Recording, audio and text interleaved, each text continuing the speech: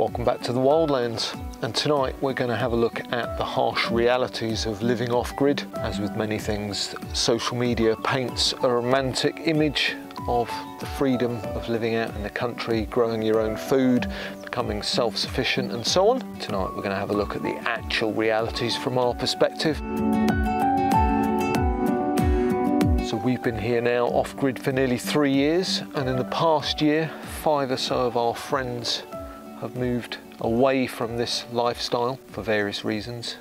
So we're going to have a look at some of those reasons from our perspective and the actual realities of how difficult it can be at times living an off-grid lifestyle for us here in central Portugal, but wherever you may choose to be doing that, be that America, Australia and so on. Yeah, and we're going to look at what kind of things might prompt us or tempt us to eventually leave the off-grid lifestyle. So one of the most important things being off-grid is generally the availability of water, be that for washing and drinking and cooking, or for watering your plants and your garden. So for us, we bought a property in rural Portugal, in central Portugal, which had its own water supply in the form of a well, which is all the way down there at the bottom of our land. And for those of you that are new to our channel, we've got just under 1.5 hectares, so about 3 acres, and our well is 3 acres away at the very bottom of the land. And when we bought the land, the well had water in it, and then we found out the reality, wasn't it, when we got into our first summer, what happened? The well ran dry in the height of summer because it was hot and we'd been pulling water out, and all of our neighbours that are on the same water table as us had been pulling water out as well. So it just ran low and then our plants died. So that's one of the biggest realities, is the fact that not only might you run out of water and you're not connected to the mains and have this magical supply all year round, but if you start running out of water, then that means going forward either you have to move or you have to put in practice the infrastructure of water management, either to pump water into storage vessels, be that ponds, reservoirs, water bladders, concrete water containers and so on. So for us that was a big challenge, and even now in our 3rd year we're still dealing each year with the challenge of water management and improving the availability of water, because we really, as the garden gets bigger, and obviously water is extremely important to have available all year round if you're trying to be self-sufficient and growing your own food, or just if you're growing trees and so on, you need water. I think you've started with water there, but obviously if you're off-grid, then it's the things that you can't get from the grid anymore. So water is one of them. You don't get it pumped. Of course. You don't get your waste taken away. You don't necessarily have a garbage truck pulling up at your curb, although some people might.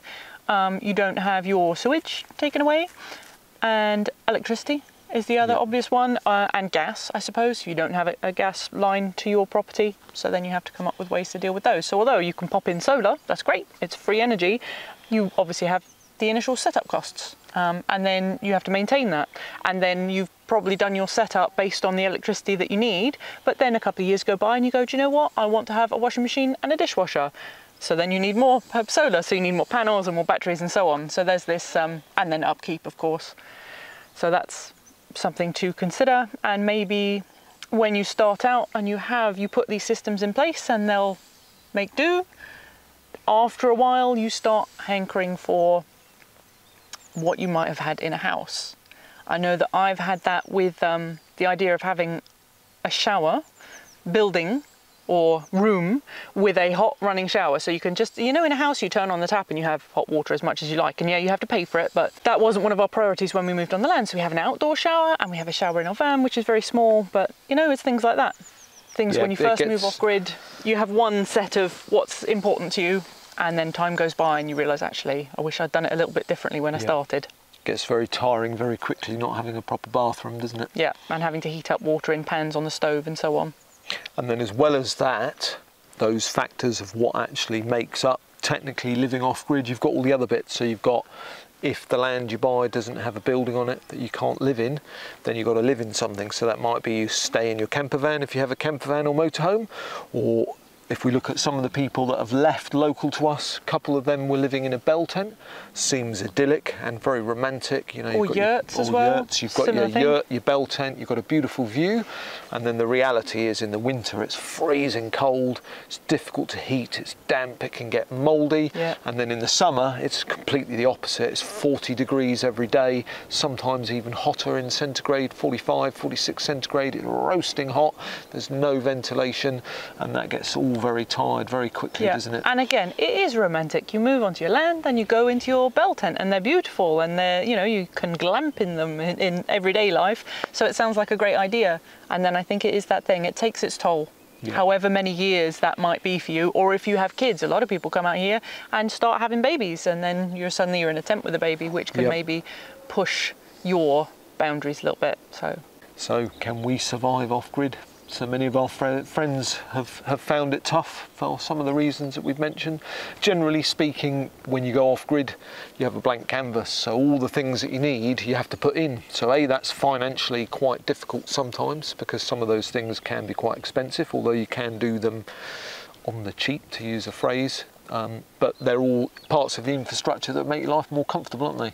And it is nice, because you might be thinking at this point, already shouting at your tellies, well, why don't you just buy land that has the infrastructure that you need? It doesn't even have to be on the grid, but you know, it's got, and I think part of the joy of this life, although it's really flipping hard, is the doing it yourself.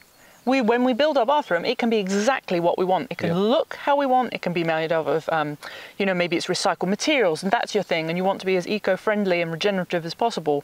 Or maybe you want to have something really swanky with tiles and glass, and you can do that. If you can afford it, and you can get the permissions if you need them, then you can build it however you want, wherever you want on your land, which is great. I love that idea.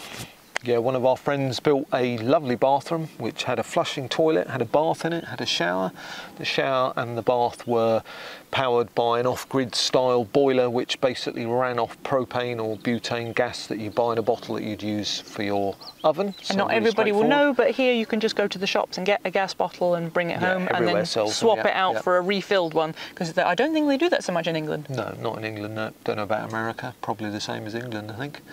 So they have all of that, and they put that in for virtually nothing. So they built the walls out of pallets, and the roof was out of second-hand clay tiles that they got off a local farmer and so on. So you can do things, as I said earlier, on the cheap, but you've got to maybe have the skills to do it, or you've got to stick your toe in and dive in and build things that you've never built before, be that plumbing or buildings. I mean, we're building a cabin for Rosie that you'll have seen in many of our cabin videos. Neither of us have built a building or a cabin before. That is, going back to what you said, part of the joy, isn't it? It's finding those challenges and overcoming them, and realising actually, when you put your mind to it, you can build a house. You can, yeah, it's magic. Of course, doing buildings like that on your own can come with its own set of problems and drawbacks, which is that when you want to build something and you think you know what you're doing and you think you've planned for all the eventualities, and then you live with it for a certain period of time, whether it takes months or years, then you realise that actually you wish you'd done it differently, because then there are things that you didn't know. So, for example, when we put our chicken coop in, the coop is fantastic and great. The outside secure run is great, but when we put the secure pen on, we didn't think it needed a roof. It's like, they'll be happy outside, it'll be breezy, they'll get sunshine, they like that. And actually it turns out it would have been much better off with a roof, because in the winter the rain makes their floor into a mud bath, and in the summer it's too hot and sunny there for them, so they don't go in there anyway. So we've got to put a roof on. So we've got to put a roof on, yeah. And then when we moved on our land and we had no structure with a roof, the first thing, because we bought our land in July, so it was exceedingly hot, so the first thing we did was what we call our shade house, which was basically 4 stilts with a roof designed to give us some shade from the sun and some protection from the rain. It was kind of meant maybe not to be a temporary structure, but we didn't really think through. We were just like, we've got to have some shade. Yes. So now we've got our shade house and we keep adding to it. So we put a wall up, we put some storage space in, we put an outdoor kitchen on the front, initially without a roof, and then it rained a lot and it got wet, so we put a roof on it, and we keep improving it. So I think eventually what we will do is we'll either take the shade house structure down and put a proper building up that has 4 walls, front doors, windows and a full roof, so that we can sit in the dry in the winter, and in the summer it's enclosed, so perhaps we can keep some of the heat out. Also, we have an outdoor log burner which works very well, but it's not very efficient in the sense that it's burning its heat outside, so we're losing a lot of the heat, whereas if we had an enclosed building we'd need less logs. and logs take a lot of time because you have to go around with a chainsaw and collect your own logs and saw them up and drag them up the land. We have to chop wood every day when we need a fire, which takes about an hour of our day. And again, I bet people are shouting at the tellies and their screens saying, why didn't you just think to do that in the first place? Why would you build a little temporary tiny structure that doesn't do the job you need? But we didn't know what job we needed it to do. And we thought that would just keep us covered, as you said, just right immediately, keep the sun off and then keep the rain off. And then we were thinking maybe we would do our cabin next. And then it turned out we did the food forest, and then we did that again, and the chickens and the this, and we've done all these other things in 2.5 years, and we still don't have a cabin. No. So now with hindsight, you can say, yes, it would have been more sensible to make that into a weenie cabin when we started. And the toilet and bathroom, we've been saying every month for about 3 years. We'll get that started next week. We did actually start it. And then got so far and decided when we went to get permission for the building it was too big, so then we stopped that. We went on to Rose's cabin, and now we've got some of the wood and we have some of the bathroom fittings, so we could actually get our toilet built almost straight away. But there's always things to do, isn't there? So we have a list of jobs. This is one of the a lot of people off-grid all say the same thing. You've got a massive list of jobs and you think, as I check them off, the list will get smaller and then I'll come to a point where I have no jobs left. What actually happens is you keep crossing things off and you get another 4 things on the list. You cross one off, 5 go on. So this list is just never ending. And you have to keep prioritising. So like you say, the toilet and shower build, although it is important, it's not as important or as time sensitive as, say, building a chicken coop because you've got a chicken coming next week and you don't have a coop for them.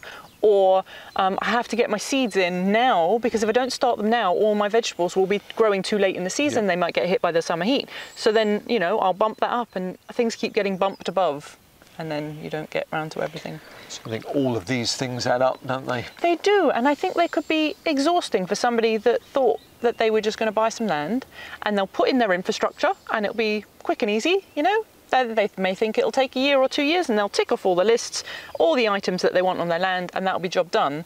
And if 2 years later or 4 or 6 years later you still haven't done those things, and maybe, the chopping of logs, for example, that gets tedious, doesn't it? Does, yeah, They're having to go to the laundrette because you don't have the plumbing or the infrastructure to put in washing machine. It does, it gets tedious and wearing, and I can see how it might just be tempting to go, do you know what? If we sold our land, we'd get X amount of money. We could spend that on a house, has a washing machine. Yeah. Then you turn on a switch and your lights come on. You turn on a tap and you have hot water. That does sound tempting, to be honest. Yeah. So if we look at the people that have come and then gone, some were here longer than us, some arrived after us and have already left. And I think it's for one or more of those many reasons. The other thing is that even if you're trying to live off-grid on a humble budget and try and manage money, it doesn't go very far, because a lot of things, even pallets here, are 4 or 5 euros a pallet to buy. Can't get them free because everybody off-grid wants pallets, so therefore they've become a resource that has a value. All wood and all building materials are very expensive. Yeah. So even if you want to build something very basic, it costs a lot of money. So even a very small basic wood cabin would probably cost you 10,000 euros, so it's a lot of money. So then you add on all the other things that you might want: toilets, showers, boilers, yeah. Make yourself a living area, family room, whatever you want to call it, or build a whole house. It all suddenly becomes a lot of money. So you have to make sure that you have a steady, decent income, which you have to have anyway before you are allowed to get, visas to come and live here and apply for residency and so on. But it's important, and if you lose your source of income for any reason, you get laid off or you're fired or you decide to change professions or what have you, then it's not easy to get work, is it? No. Because everybody's looking for work, and I'm sure it's the same all over the world at the moment in this current climate. One of the things is everyone's looking for the same sort of work. So you've got all different things, but you've got people that I'll do labouring or gardening or I'll build things. So here in Portugal, if you wanted to be a builder, say, you've got to be an approved builder. If you want to do work on people's houses that have a habitation license, so then you've got to be able to speak Portuguese perhaps and so on. But then everyone wants to be a builder who's of a labour type mentality. Then you've got all the people that go, I know, I'll make soaps for a living, or I'll sell honey from the bees I keep, or I'll grow plants and I'll sell them. Yeah, that's Everybody's true. trying to do the same sorts of things. That's true, and you might not get that effect if you chose to live slightly more remotely than we have, because for us in the centre of Portugal, There are a lot of people doing it. I'm sure you know already, you've seen on YouTube that there are lots and lots of people doing what we're doing, making YouTube videos about it. So we're all doing similar things, trying to live ecologically. And as you say, you got bees. Bees are a nice, fairly easy thing to have coming in, and you want to make money from it. Or you put a caravan or a tent on your land and you want to attract people to come and stay in it, and that'll bring in like Airbnb kind of money. And yeah, it is just the sheer amount of people doing a very, very similar thing in a small area that reduces the income to go around. Yeah. So regardless of whether you work for yourself, as we do, or if you have a job or some kind of work that you do away from your land, that has an implication, doesn't it?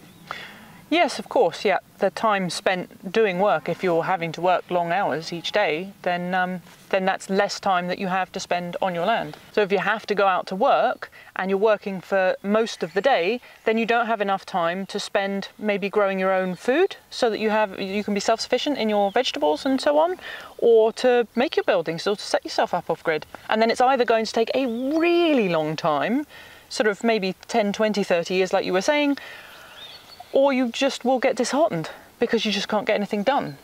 And then it would be easier to live in a house because then at least you have the comfort at the end of the day when you come home from work. Yeah, it's a constant juggle. A good analogy would be if you just look at myself or at Missy. So in my case, I do almost all the editing for YouTube. It takes me generally 2.5 days a week to run a channel that probably gives me 20 quid a month, 30 quid a month. Yeah, it's not lucrative. So that's 2.5 days that I could be spending doing something else that is productive for the land. I could be building on those 2.5 days or gardening or what have you. I can't not do that, and I have tried to do less, so that's why the Wildland is off-grid particularly. We've been very sporadic. We've had videos out once a fortnight, once every 3 weeks, even once a month, because I've been prioritising other things.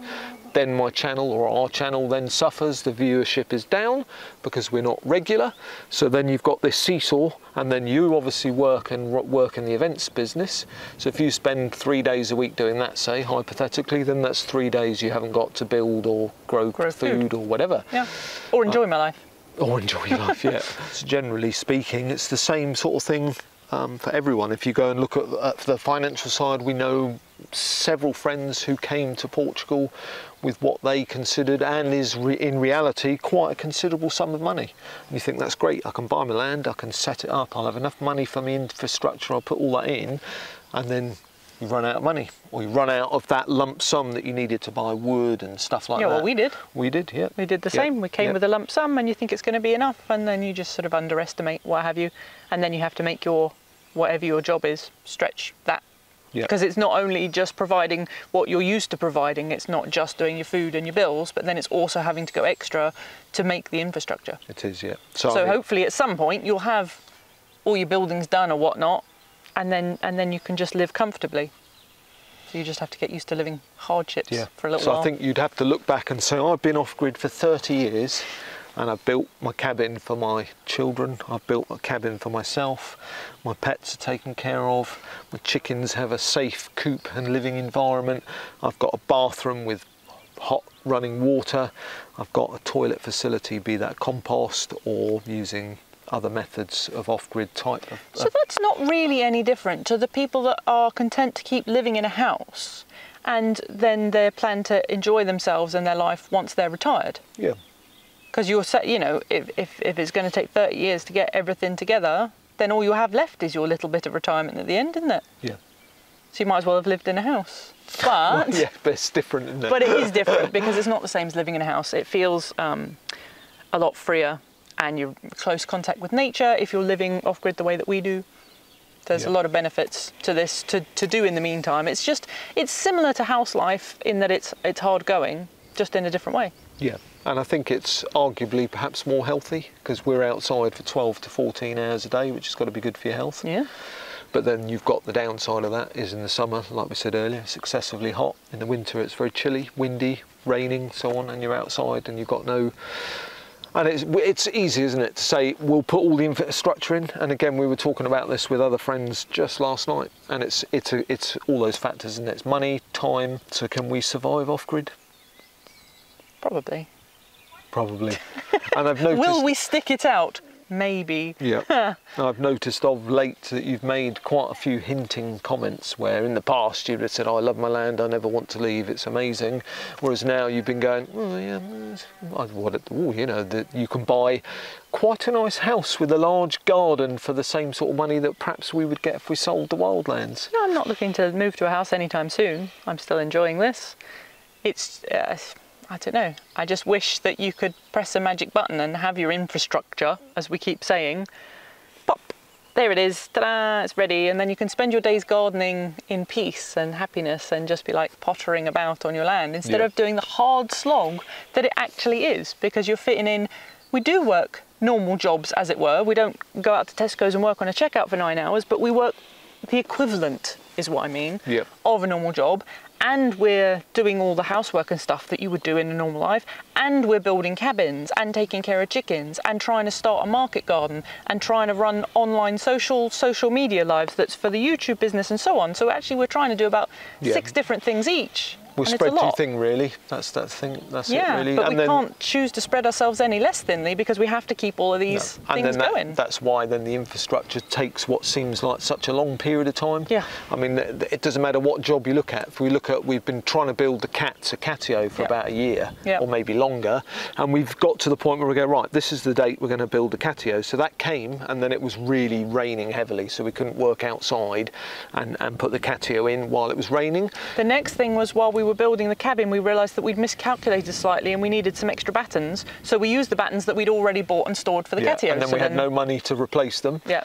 And then the next time it was on the list, I had a bad back, so it's like we can't make massive put the big poles up and do all the digging and and then we've been trying to put the floor in on the cabin, and that's been moving. And again, it's always moved for good reasons. So we've been doing lots of gardening, getting ready for spring, where we grow a lot of our own food. We've been growing a lot of extra plants and propagating a lot of stuff because we want to sell plants at markets, so that's taken a front seat. And then you're in this, you know, we're repeating ourselves in the cycle of what our life is like, isn't it? Yeah. But on a day like this, the sun's shining and the birds are singing and it's all lovely, and you know, you feel like you could live like this forever. Yeah. And that's the upside, isn't it? You can get up in the morning and you're not going off to your 9 to 5, whatever that may be, even though we have all that work, which is perhaps in some ways harder than a 9 to 5, but you can get up in the morning and go, what shall I do today? Yes. You can look at the weather, it's sunny, I'll go and do gardening. And I've got some work to do on my business, but I'll do that at 3 o'clock. So now I'm going to do gardening, or you can go. Big part of that is being self-employed, which is... So you've got flexibility. A lot easier. I mean, obviously you could be self-employed anywhere, but it's a lot easier if you're living out like this, making your own hours up so you can garden in the morning and work in the afternoon and whatever you need to do. So I'd highly recommend off-grid living. However, it's not for the faint of heart. It does come with caveats of pain and financial stress and being knackered and... Yeah, I think probably there is also an equation in there to do with money versus time spent. So if you have lots of money, then you can get other people in to do your buildings and so on, and then you have less stress and hardship and so on, but then maybe not the fun. So if you and then if you have little money, then you can still have a lovely time off grid and make all your buildings and so on. You're just going to have to put in extra hard work and do a lot of lugging of things and axing down trees and chopping up your timber and stuff. And another common thing that a lot of people off grid do, and it helps with the financial side of things, is they get woofers in. Oh yeah. To do a lot of the labour or the work for them or with them. And then you have to have the infrastructure in place initially to perhaps get the woofers in. So you might need, you'd need a toilet, you need to shower, and you need some form of accommodation at the bare minimum. That would be a tent or a yurt or a bell tent. But a woofer is a person that works away. Yeah. So they leave home and they come to your land and they work for you in exchange, usually just for accommodation and food. Yeah.